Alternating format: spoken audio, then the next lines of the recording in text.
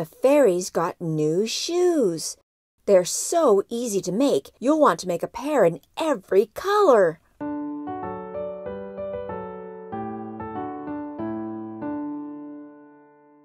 I've had a few requests to make doll shoes, so I went on YouTube to search for doll shoes tutorials. I found so many, and the shoes were beautiful. The details were incredible. Some of them require a level of patience and skill that I don't have. In case you don't know, our channel, RosiesWorld, is for children. All our tutorials and videos were made with this in mind. So I got to work and figured out an easy way to make doll shoes. They may not be the prettiest. However, if you have the patience and skills, you could perfect this method, add details, and make them really pretty. I hope this inspires you.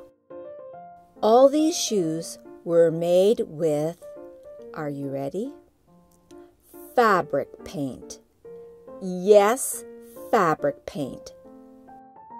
Not all fabric paints are the same, so I'll go over the differences and show you what I prefer. The shoes in this row were made with puffy fabric paint from the dollar store. It cost about $2. The thing I liked about this paint is the nozzle. It's long and pointy, which makes it easy to direct the paint where you want it to go. However, the bottle is cheap, and here's one that I had to tape up because I busted a hole in the bottle from squeezing it too hard. And they come in limited colors. Here's a shoe I made with it. I painted a red bow on it.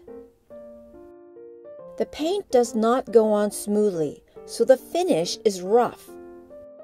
Although it dries to a very hard surface. Here's another one I made with the paint. Look how lumpy and rough the surface is. Not a pretty finish. The next row of shoes were made with Scribbles Pop 3D paint. This brand comes in a variety of colors. This line is called iridescent. It means the finish will look like it changes color depending on how the light hits it. Here's a bottle of it in watermelon color. The nozzle is a little bigger. It's harder to direct the paint, and it'll come out thicker. Here's a shoe made from this paint. The shoe is very soft. In fact, too soft. The sides got squished down and I can't fix it. It feels sticky even when it's dry. I don't know what it is about this paint that it feels like this even after a week. It never hardens. I'll show you the difference. This shoe here, look how hard it is. It passes the squish test. This one here, however, check it out. I don't like it. The next row of shoes were made with the same brand, Scribbles Pop 3D paint. These colors are called crystals. The finish will have sparkles in it. Here's a bottle of that paint, crystal gel in holiday green. The nozzle is the same. The paint comes out thick.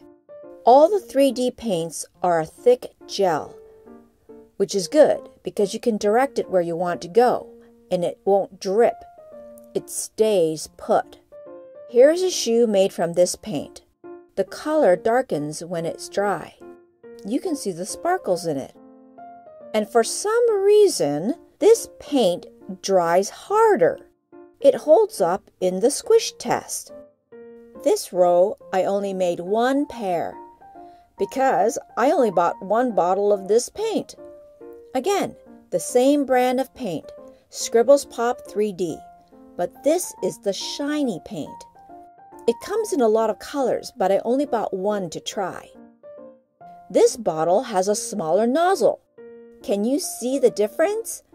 This smaller nozzle gives you better control of the paint. Here is a shoe made from this paint.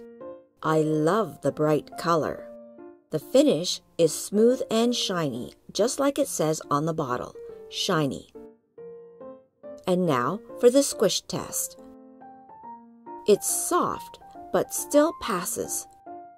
Overall, this is my favorite paint for making doll shoes. The bottle is strong, the nozzle is small, the color is bright, the finish is smooth and shiny, and it passes the squish test. So with the right paint, let's get started. Prep the doll that you are making shoes for. Cover the hair in plastic wrap. You don't want to accidentally get paint in the hair because it's really hard to get out. You don't have to cover the body if you don't want to. The paint can easily be scraped off. The feet on my fairy dolls have the same shape, so the shoes I make on this doll will also fit the others. First, I have to make a cover for the feet. For that, I use balloons. You could use plastic food wrap, but balloons work better. The size of these balloons is called 260s, and they are the most popular size to make animal balloons. Cut a piece about this length to mid-calf, and another one in a different color. This helps me keep track of which foot I'm painting. Now to get them on the foot. Get it on the foot and pull it down. Smooth it out. I know what you're thinking. Whoa, I just made a sock. Oh my gosh, doll socks. Yeah, isn't that so cool? You came here for a shoe tutorial and you got a bonus sock tutorial. Take note, if you make socks, if you go higher than the knees, the balloon starts to roll down. Okay, continue. Next sock. Get it on the foot and pull it down as far as it will go to ensure it's a smooth fit. Smooth it out. Take a pair of shoes that came with the doll, and you're going to use them for a guide.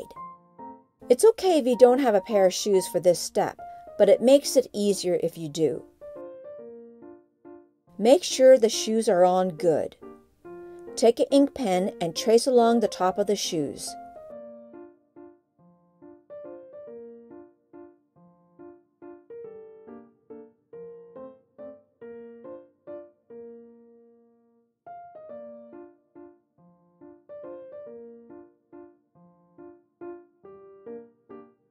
Take the shoes off, and you should have a clear outline of the shoes.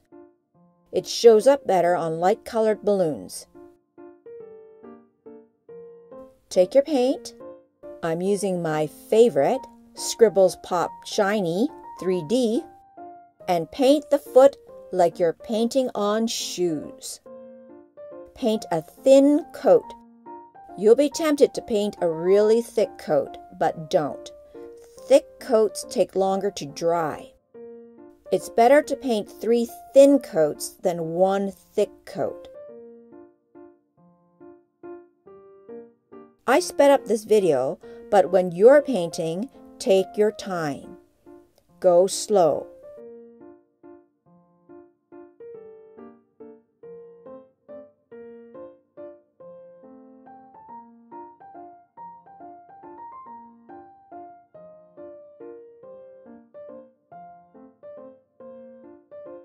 The first layer.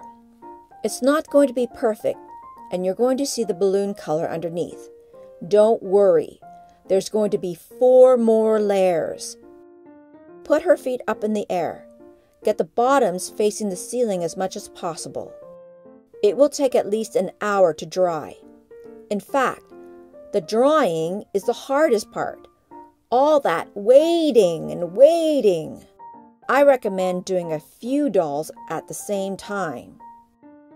Now that you know how to paint the first layer, I'm going to really speed up the video for the other layers. Remember, each layer takes at least an hour to dry. Let's go!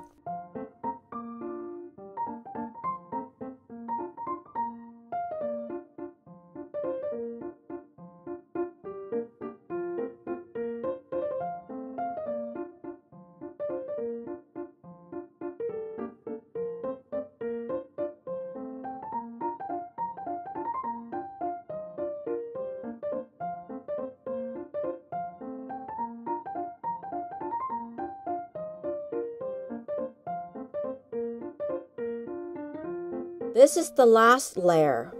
Although you can add more layers, it's up to you. If you have the patience, go ahead. You'll get a thicker and sturdier shoe.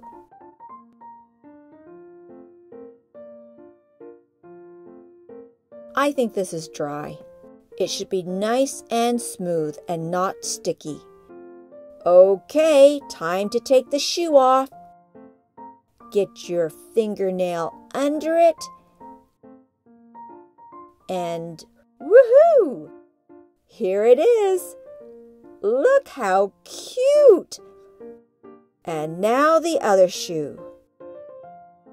Off it comes. Oops! And here they are. Aren't they cute? Oh my goodness, they're so adorable. There's some ink on them, but it can be covered up with a little paint. They're still a bit soft right now. The insides need to dry a bit more. Let's put them on Silvermist. She loves shoes. Oh my goodness, they fit perfectly. The nice thing about these shoes is that they're flexible. They look amazing. So now that I've shown you how to make doll shoes, do you think you could make them? A. Yes, so easy. B. Maybe, not sure. Or C. No, it's too hard. Post your answer in the comment section or click on the iCard and take our poll. Thanks for watching. If you like this video, click like. Check out this video. Rosetta was such an awesome shoe model. Let's treat her to a makeover. Ooh, she has the same frizzy hair as Silvermist. Ooh, yikes. Don't forget to subscribe. Thank you.